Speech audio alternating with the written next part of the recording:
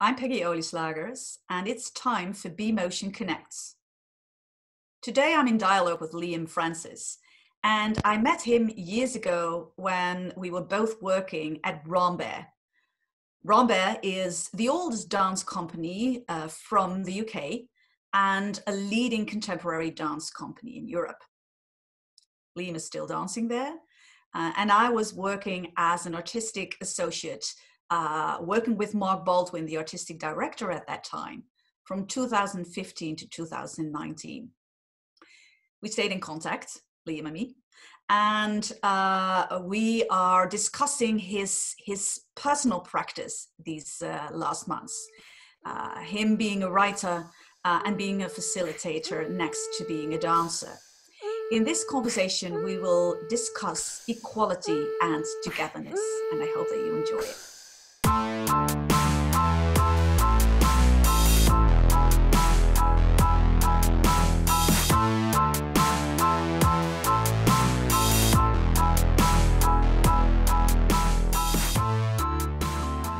Let's start, and let me ask you first to introduce yourself. Okay, fun. So I'm Liam. I had thought already about how I was going to introduce myself, and because I struggle with these things. And yeah, so I'm a dancer, or I dance, I choreograph, I write, I facilitate, and I kind of felt like in that it's all linked to being involved in ideas, and I really just enjoy the world of materializing ideas through whichever avenue that is. I dance for a company here in London, contemporary dance repertoire company here in London, where I've been for 6 years, but that's not the only thing I do. Yeah. Okay, so you dance for an established company. Is that something that happened to you, or did you choose to go for that path? I think it happened. Yeah. And then it was happening and I chose. I guess I chose for it to happen. It's interesting. I feel like I had a career as a commercial dancer before. I worked in like a hip hop company called B.Motion Dance Company.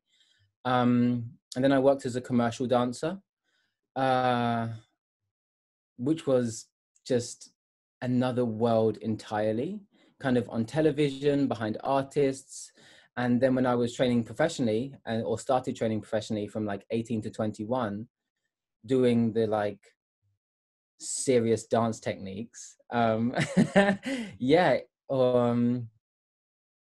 kind of shifted into wanting to work in the contemporary dance world. As I was graduating, it was just I wanted to go for the biggest company that I knew of.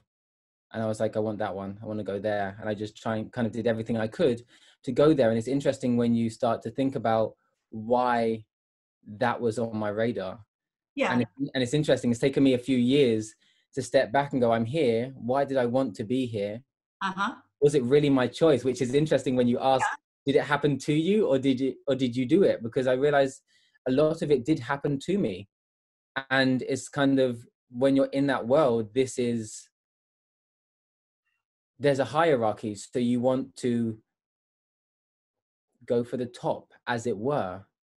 And then when you're here, it takes you some time to work out, why am I here? What can I do whilst I'm here? Being here isn't enough to just be here. It felt like, especially if that's not a decision you've made that has had other people's opinions and influences involved, you arrive and it's like, okay, I've arrived at this place where people told me it'd be really good to be. I need to make this good for myself. Just being in this place doesn't automatically make it good. There's an effort involved in making it the place you want to be. Can you elaborate on that a little bit further? So what is the effort that you need to kind of develop in addition to being there? Because being there in itself is labor, no? Yeah. Labor. Yeah. So what is the extra work that you have started to put in? So I think the extra work is finding yourself, or finding myself, again in new space. And yeah, finding myself in a new space and realizing, okay, in this environment, what tools do I have? What can I offer? What don't I want to agree with? What Yeah. don't I agree with? And not just being there as a vessel for all the information to kind of just go through, wanting to decide or just deciding that there are some things that are important to me and my mission that perhaps aren't part of the mission of the institution I'm in, and realizing where I can piggyback with the institution to find Uh-huh. my way to my mission, or decide, actually, this is something I have to do separately. This is some work I have to do separately, whether that is writing for like a peer-reviewed journal, to say, there are things I want to say, there are things I'm interested in pursuing. This perhaps isn't the space to do it. So Mm. in that moment, being here where I am in the institution isn't enough, because there are still other things that need nurturing. So I need Cool. to find other ways of nurturing them and other avenues for those outlets, rather than just assuming that being here is enough, because it asks for a lot of you without asking you what it is you want. And this is, Nice. I think this is really interesting. And now that I've just said it, like, I want to say it again. Like, they ask a lot of you without asking what you want. And that can be tiring. And that's a balance. I feel that in the last 3 years, I've really started to take control of and say, no, this is what I want. I will do this for us as well, because it's not, I'm part of it. This isn't for you, for the institution. This is for us, because we're all involved here. But there are things that I need to do for me. When I ask my questions, when I ask myself my questions, what do I want to do? I can't fulfill or answer all of those questions just by being here doing as you are setting out for me to do. Great. So, we're talking about equality these days. Yeah. Listening to you, is that an important element of equality, that you know your own agenda, let's say, that you're striving for your own goals? Yes. Yeah, I think it is. Um, it's an equality that I feel like I have to give myself permission to access, because there is the notion that, like, well, I feel, this is the thing, it's interesting, like, I feel like it exists, is that to be here is to be of service to Mm. what is in front of me, what is around me, what's in the walls, what decisions are being made from above my head. It's like I am serving, and that puts me in the position of the server. Like, I'm serving, rather than always being decided what it is being served. And I guess that is, for me, helping me establish my own equality within what I'm in control of, saying, Mm. okay, I can be serving here, but I can also decide when I'm the person in charge of what needs service. And that is an equality that I feel quite often links to purpose, and also I have to re-establish or address when I feel that uncomfortable, frustrated,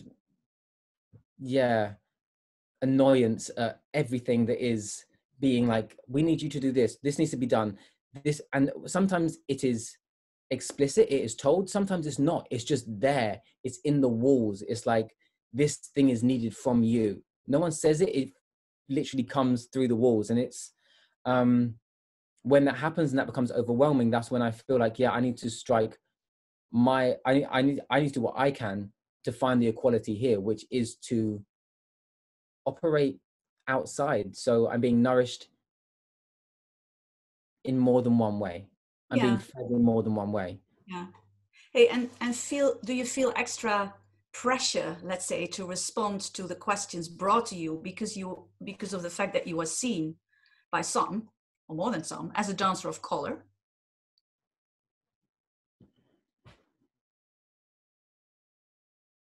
As in, do I feel a responsibility to respond to questions regarding inequality within the company?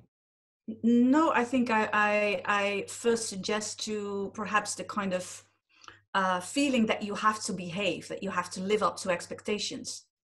Mm-hmm. Because that is something that friends and colleagues of mine told me, that was part of a kind of upbringing almost, that they had to say goodbye to in order to get to a place where you seem to be already. Mm-hmm. I definitely have. I think it is. Yeah, it's interesting because I want to link it. I feel like I want to link it to my personality, which is that has elements of patience and tolerance. But I'm also aware that in situations, patience and tolerance can, for someone else, become a virtue because I'm not responding. Mm. So, or I haven't chosen to respond yet. Mm. Or, so it gives space for activity, action around without me confronting it. And I was thinking earlier actually about my journey into the company and thinking that I always felt like, until again quite recently, this is maybe within the last year, perhaps, I've always felt like an underdog, like I had a lot of work to do, that I was working from the bottom, from the back, and I had a lot of catching up to do. And I think that does do something to your, when you mention about like silencing your ability to respond, it can be tricky. And I found it tricky because like I've just got so much work to do as me. I've got so much work to do to feel like I'm equal in this arena with the other dancers here, that actually to be responding is energy that I could expend on pushing myself towards being seen as equal. But it's a real conundrum because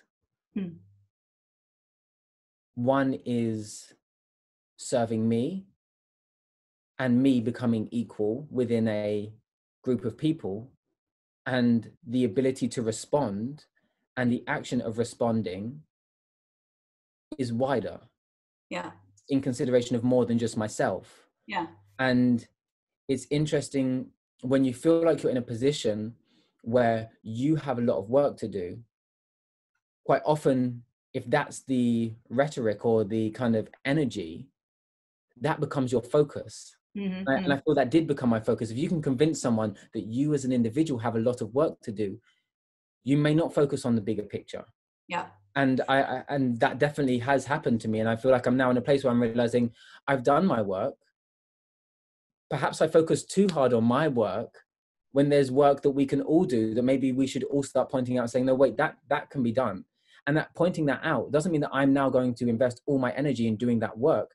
That is then someone else's job to rectify that problem, not mine. And I think that's the thing, is like, if you feel like, I have felt that if I'm going to point out a problem and respond, it's then my job to fix as well. Yeah. So if you are the messenger, it's not your responsibility to solve things right away. Because Exactly. are you referring to inequality in the world of dance or the world right now in relation to race and color? Is that what you're referring to, or are you referring to other things? Yeah. So I think the issue of race and color within the dance institution and the dance community, it feels like there are missions that you have to go on as an individual, or I felt like there were missions I had to go on as an individual, that when I look at it more broadly, it's like, wait, we could have all addressed that. Yeah. And then I wouldn't have had to feel like it was my mission personally. We could have said, there are a few missions here going on that people don't need to be on. Can we do something about that? Yeah. So And then, do we need a certain collaboration for this? yes, Practice togetherness, let's say. yes. And I think this is something actually in the company now that the company has put into place, is this collaborative working group of that exists for dancers of color. Anyone in the company who is a person of color is a member of this community. That is a support group. It is a action group that has direct access to the powers of the company. And it's really wonderful to have it now, because again, you feel like, okay, these are some of the things that I can say, then we deliver it.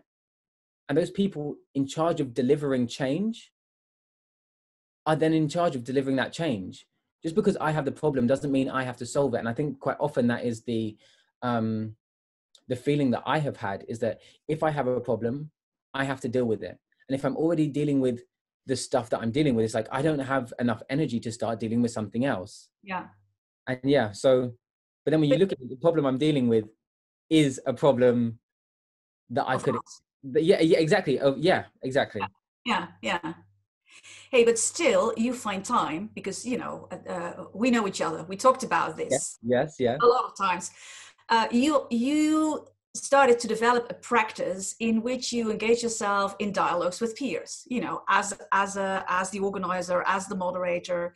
Mm-hmm. So why was this important for you to develop that additional personal practice next to your work as a dancer and as an activist dancer also? Why is that important for you? Because I think all of the things that I have done whilst I've been at where I am in this company have been to increase my sense of purpose. So when you feel like you're on the wheel, which sometimes it does, these are all things I have to say, wait. Or I have said, wait, I feel very much on a wheel. I feel like I've lost my sense of purpose slightly. And then I have to readdress what it is I want, what my interests are right now, what my ideas are, and pursue one of them to make sure that I have some extra purpose. And for me, for instance, this one that I'm working on at the moment, this kind of facilitating workshop discussion beast that I've created, that is a really wonderful project that I'm extremely passionate about, is important for me because it focuses quite specifically on those shared experiences that exist amongst us all. So it's kind of like a psychological, it focuses on like psychological hurdles and the psychological hurdles involved in being a creator, involved in being an artist. Can you give an example of Yes. something that you discussed? Because for me, it is beautiful that you engage yourself in these conversations as an important part of your work, because it seems that it also fuels your work because it kind of gives you a clearer image of your purpose, no? Mm-hmm. Yes. So can you give us an example of what on earth you discuss in these meetings? What on earth we discuss? Yeah. So the one for me that has been the most powerful, that has kind of led me to continue developing sessions to dig deeper, is when we spoke about this notion of imposter syndrome. So this idea that no one really feels like they know what they're doing or they're good enough to do it. And it was amazing because there were in the first conversation, there were dancers, composers, writers, musicians, there was a director, and we're all varied in age range. Some had just graduated from school, some were in their like mid 40s, 50s, and then all in between. And we're talking about this, and we realized no matter where you are or where we were as a group, we all had this same little thing, like nagging, at the back of our head that was when we step into space, feeling, especially when we're leading, feeling unsure of ourselves, and as if everyone knows we don't know what we're doing, that everyone's thinking he doesn't know what he's doing. And whilst I was leading this session, I was having that wave of everyone's looking at me thinking, why is he doing this? He doesn't know what he's doing. What has qualified him to do this? And it was a really wonderful exercise, just the discussions, picking it apart, working out where it's come from, working out what we do to encourage it, what we allow, how we allow it to grow, when we don't shut it down. So Liam, was it healing in that sense? Was it? Yes. Yeah. Did it give you a higher level of well-being, let's say? Yes. And yeah, this is the really wonderful thing about it, which is why I feel right now is really something important that I pursue, because it really created a sense of equality amongst us all. It was like, no matter how old you are, no matter what color you are, in that room, we're all struggling with this one thing. And this is our mind. And this is like a human wellness issue that we're talking about. So Liam, do we need to look for shared pain and traumas then in order to find equality? Yeah, I think there's something in recognizing them, in finding shared vulnerability, in recognizing you struggle with this, so do I. And this is why the project's important to me, because what I've started doing is delivering this. After we had this initial discussion, I started developing a workshop that kind of really delves into artists really unpicking what I call the artistic gremlins that we have in our head. So when we're at work and we're creating, performing, brainstorming, leading, what's that nasty little voice behind you that is like, this isn't great. Who qualifies you to do this? Are people going to want to watch this? And I've noticed that most of us so far everybody, I don't want to say everyone because I haven't interviewed everyone and worked with everyone, but everyone I've worked with have these. And I interviewed someone who has over 5 Grammys, and he was telling me that he has this real sense of insecurity when he's performing. Like, he doesn't feel like he's enough. He feels a burden on those he's performing with because his skill level is too low. And I'm like, you have 5 Grammys. That says you're really good at what you're doing. But the fact that you still have these struggles and you're sharing those with me make me feel like there's an equality between us. Yeah, so it seems because you use the word vulnerability. Yes, yeah. For me, it's also interesting that it seems that you talk about insecurity with your peers. Yeah. Or doubt. Yes. Is that something that is, are we referring to a human quality now, doubt? Or are we referring to insecurity as something we should get rid of as artists? No, I don't think this is at all like, I think it's a human quality. And I think we, as artists, perhaps we are more, I feel, perhaps we're more comfortable stepping into that vulnerability because perhaps we're aware of the benefit that it can be to us. I know personally, I often find art, performing, quite cathartic. So knowing that when I step into a space, I'm going to create something that I can go on a journey with and will feed me, means that I'm quite open to sharing a level of vulnerability. I think that's quite common amongst artists. And I think it's there's a real opportunity there to go further, to share with the people who are in charge of making the art, an opportunity in them sharing their vulnerability with us. So when we're in a collaboration, there is even more sense of equality, not only amongst those who are the performers, but amongst all of us involved. If you're a creator, however you're involved, whether you're a director or a choreographer, if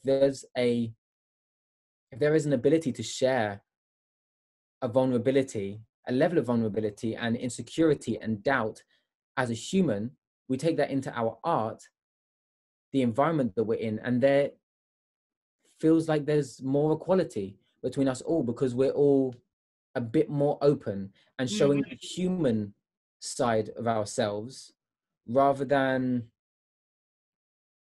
being in a position where you haven't showed these vulnerabilities, thus in a position of power and make other people feel like others. And you make people who have shown their vulnerability others. And this is a thing that we see in society. Those who are perhaps more willing to express or wanting to express themselves, and it's different to the majority, you become an other. And that I feel like there's this, if there is a greater sharing of vulnerability, then we understand that within each of us and one another, there is a commonality. Hey, Liam, is this a practice that needs to happen in a live environment, or can you also do this in a digital arena via Instagram, or is this really a practice that needs to happen in a shared space and time, in a live situation? It is something that I have experienced or experimented with during the lockdown over Zoom. So I have shared these sessions with people over Zoom, and it's really interesting. People's willingness again to be vulnerable to a computer. Yeah. With all these other people, with all these other little squares. But still, Liam, Zoom, at least you know. Yes, yeah, very true. Yeah.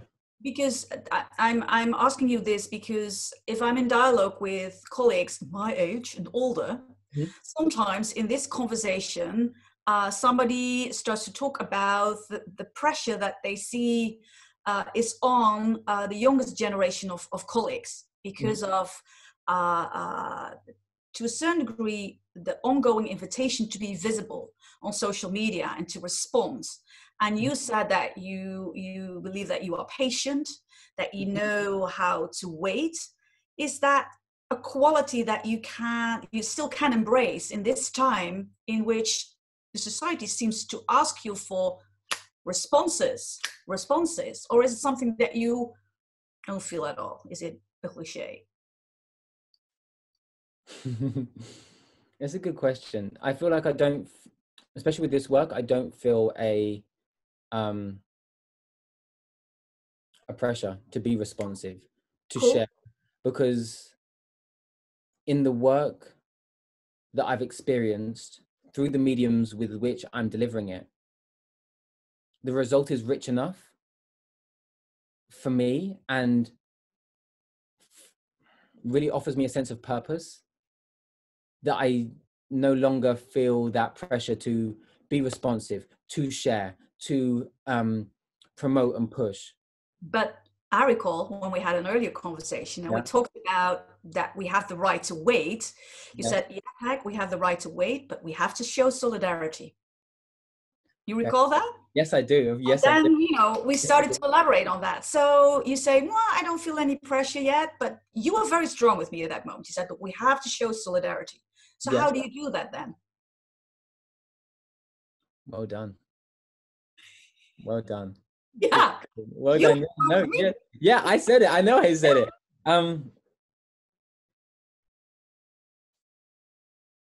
I guess this feels like I'm going back on what I said now, but there is there is an element of it that's allowed, eh? That's allowed. Yeah. I guess there is an element of me that is wanting to share it and is going to share it. This is something that is in the pipeline. So I guess that is the element of solidarity, because it's something that I want to share and make accessible to as many people as possible. But whilst in the working time of it, whilst I'm finessing and building, I feel like I'm I'm showing solidarity within my circle, people within my community, my immediate community, those really close to me as artists and friends are being affected by it. Because I involve them, that seeps out to the next layer, in which I'm engaging with people to deliver the session. So I feel like there is this solidarity, but it's very close. And I'm wanting to, I don't want to say finesse, but I'm wanting to build the strength of that, the power of that, before it is something that I share more widely, because Yeah. I want the message and the essence to be rich and potent and strong, rather than I'm sharing for share's sake. I'm sharing because this has power. Yeah. Rather Cool. than just trying to be present. Like I want to share with power rather than just a need to be present and they're doing something. Is it important for you to be influential?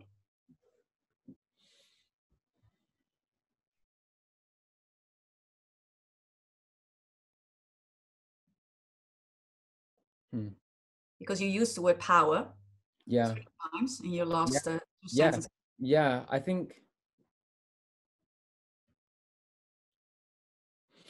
it is. I think it's important for me to feel like it's important for me to feel like I'm breaking new ground for myself. And I guess I will never know whether that's breaking new ground for other people, but I want to break new ground for myself and share. So I guess it is. I guess it is important for me to be influential, because I'm aware that I'm also in regards to like an artist, I'm in quite a privileged position, being in a company,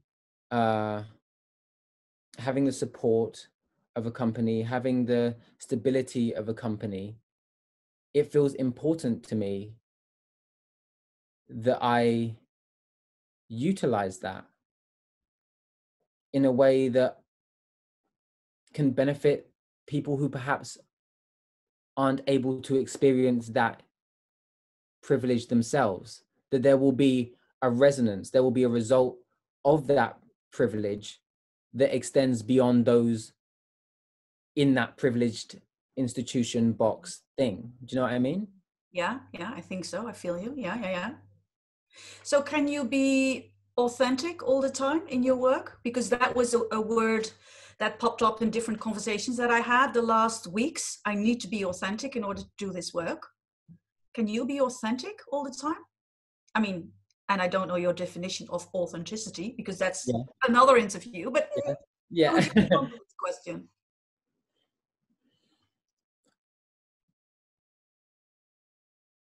I think authenticity again is linked to this thing that feels really important to me at the moment, which is purpose. Like if I'm able to, my authenticity, I feel, will change regardless. It's going to change in regards to what situation I'm in. So my purpose, when I'm doing this choreographer's work and I'm working on a creation period, is very different to when I'm perhaps on tour, to when I'm on holiday, to when it's a weekend, when it's a work day. Yeah, but let me stop you for a moment, because Yeah. I know you already for years, and I Yeah. know that you under that specific purpose, you have a deeper purpose Mm-hmm. that you try to stay connected to. And I think in this conversation we talk a lot about that deeper purpose. Yeah. Why are you on earth? Yeah. So is that the key to authenticity, that you feel that that deeper purpose is able to kind of echo through all your different activities, or is it something else? No, then no. My answer is no, because I feel like I have, again, like we've discussed, I have my deeper purpose, which is, I feel now is very much channeled into my extra projects, my little baby that I have. This feels like where my deeper purpose is. So, and I guess what I was trying to say is that, okay, when I'm not with this, when I'm in a different environment, when I can't be attached to something that I feel exemplifies my purpose right now, I have to reestablish what my purpose is here. So say, okay, so right now, this is what I'm having to do. How can I do this in a way that also nourishes me and helps me connect to a sense of purpose, that I am here for a reason that is beyond that of just fulfilling someone else's vision again. So finding a way for myself so that I try and feel topped up, which is how, yeah, it's how I think of it, like feeling, yeah, topped up and in good spirit and not frustrated. But it's beautiful how you describe it. Yeah, it's clear. It's clear. Yeah, yeah, yeah. Hey, it seems that, you know, our conversation is almost round because we're touching again something that we started to talk about in the beginning, no? If I say the word equality out loud, Yes. once more, are there some things that you really want to add to that specific word? Things that we didn't touch yet. So equality. Mm-hmm.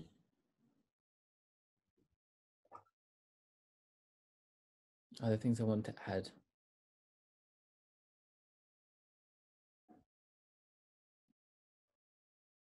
I think I expressed kind of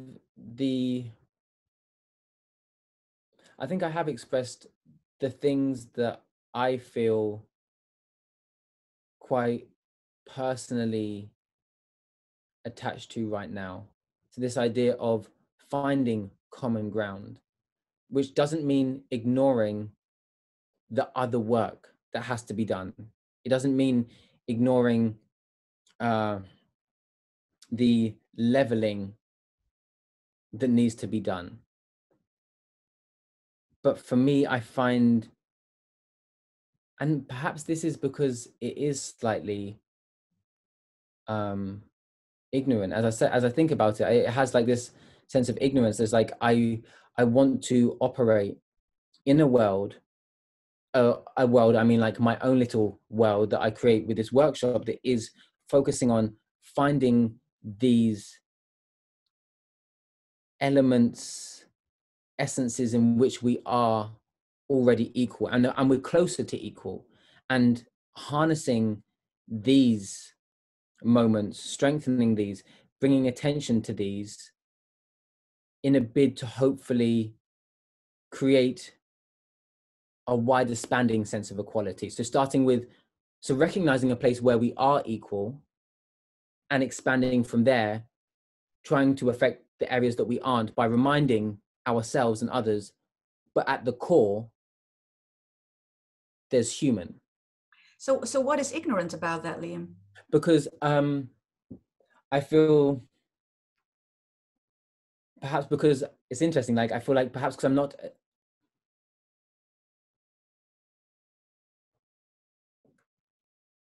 creatively attached to